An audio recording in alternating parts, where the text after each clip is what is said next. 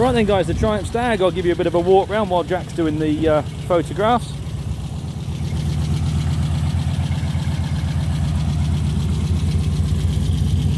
What year was the car? 72, yeah, there we are.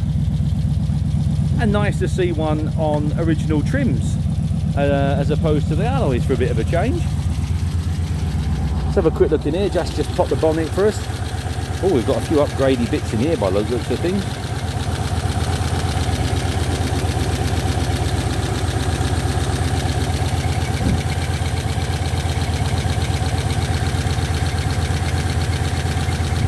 Upgraded radiator, upgraded expansion tank. Rover V8 to me.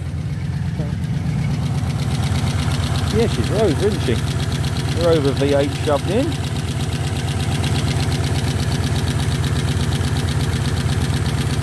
Nice big radiator. That's going to sort out all the overheating issues. Not that the Rovers had an overheating issue. Look at them proper clamps on there. They're good, aren't they? I've never seen clamps as strong as that before. I like them.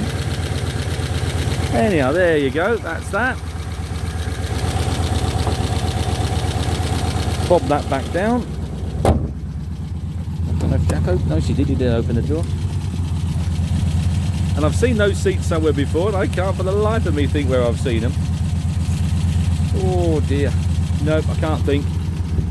You guys will tell me. That'll give it away, won't it? I can't think.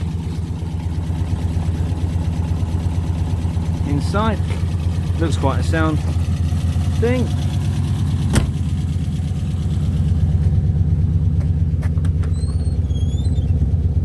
Oh, is that a bit of a... I assume that's going to be a wind deflector of some description, I think. Oh yeah, there we are. Wind deflector there. It's a shame about the little bit in the window there. Other than that, the hood is in quite good order.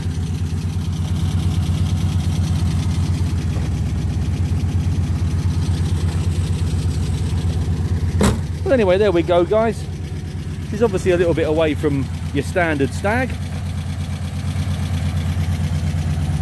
but I'm sure a very usable car.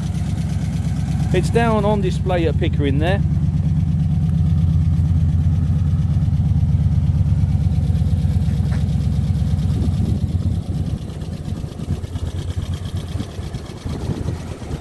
Not a concours example by any means, but a very usable, like I say, Triumph Stag. 4-seater tourer. Our main viewing period is that week leading up to the sale, when cars are parked up and we're not busy moving stuff around, and trucks and trailers and all the rest of it. So feel free to come down, have a look, see what you think, see the girls in the office. They'll show you what paperwork we've got and go from there. Thank you.